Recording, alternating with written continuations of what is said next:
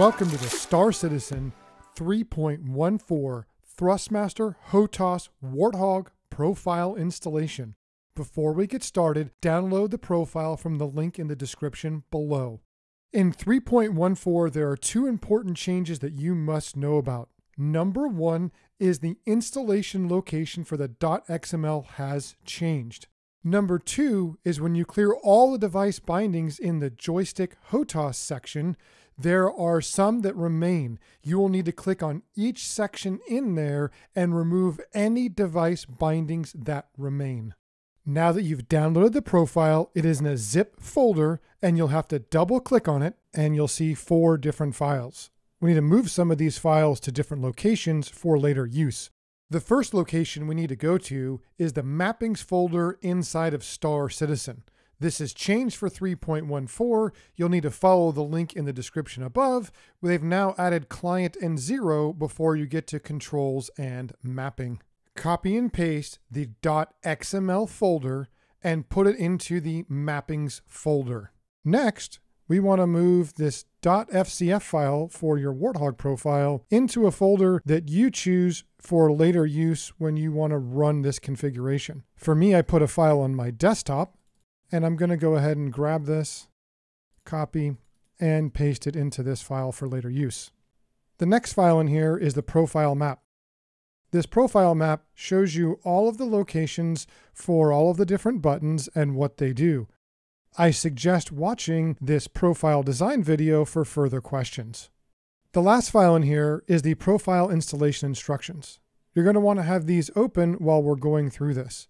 We're actually going to skip to page 14, as page 14 has button numbers for assignments we're going to use because you actually need to assign some of these in-game. This is due to a mouse conflict issue that I haven't found a resolution for. Specifically, we'll be working with buttons 1 and 6, as well as the axes of pitch and roll and the weapons fire groups up here for the missiles. On page 15, you're going to find where we have the strafe axis here that you're going to need to bind. And then we also have the throttle axis for throttle forward. Just know that when I'm referring to a button number or to an axis, it's referring to page 14 or 15 in the installation guide. Now we're going to need to go to this link available in both the installation instructions and in the description of this video. You'll need to scroll down to where it says software.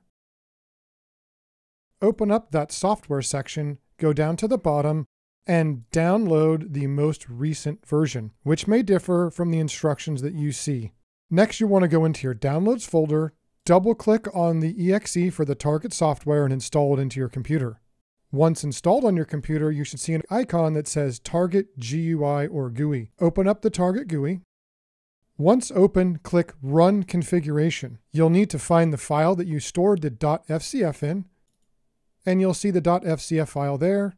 Double click on it, and the profile will run. It'll make some beeping noises as you've heard, and then also at the bottom, you should see where it says main returned 0. Once this is complete, you'll want to go ahead and click on the event tester. On the event tester, you're going to want to push a few different buttons on the profile, and I'll show you where now. You're going to want to push some buttons on the TMS on the joystick, and then you'll also want to go ahead and push some of the buttons on the push to talk on the throttle. This is because the Thrustmaster software actually combines your individual joystick and throttle input into one combined joystick. Checking that you get results for both in the event tester will allow you to confirm that you are not facing a potential issue. If you do not see both the hat switches give you information and a bind and release in the event tester, then you need to go to the troubleshooting guide on page 10. There are several different things that can occur, including if you plug in another device, it can reassign your axes names and cause the profile not to work. The troubleshooting guide on page 10 has 4 different distinct sections that are going to help you with 4 different problems. Once you have tested that, you can close the event tester and we can launch Star Citizen. Once in Star Citizen, you'll need to open the command prompt by pressing the tilde key, usually located above the tab key. Once the command prompt is open, you'll need to type in exactly as follows: pp_rebind keys, and then a space, layout, underscore, and the name of the .xml that you downloaded for your version. The version number may be different than you see in this video. Once you have typed it in, go ahead and hit enter, and you should see where it says enjoy at the end. If you do not see this, it's possible you didn't put the .xml in the right folder, or maybe you made a typo. Once complete, go ahead and hit the tilde key again, and then let's go on down into the options. Once in options, we'll go ahead and click on key bindings, and then we're going to go down to the bottom right and make sure we go to joystick HOTAS. Then on the left, we're going to click Advanced Customization Controls. Then we're going to go to Control Profiles, and we're going to clear all device bindings. Now this is a little bit tricky in that we're only going to do this for the joystick. We do not want to touch the keyboard, mouse, or gamepad. So left click and then select joystick. For the second one, you're going to left click, slide down to joystick, and then scroll wheel down to where it says 1. And then for the third one, scroll wheel down until it says 2. Don't worry about it if you don't have this many or if you have extra. We just need something in the slot to clear out the profile. Once you've done that, click load. For 3.14, this process does not remove all of the device bindings.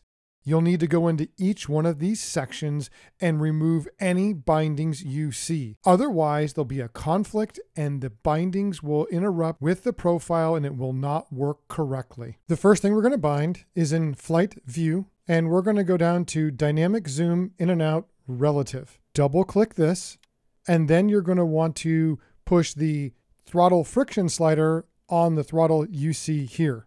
This should show up as slider 2. Next, we're going to go to flight mining, and we're going to bind the exact friction throttle to increase, decrease mining laser power. Now don't worry, this will only work when you're in mining laser mode. This will give you a warning that this is already bound to dynamic zoom in and out. This is okay, just click yes. Next, we're going to go to flight movement, and we're going to bind pitch.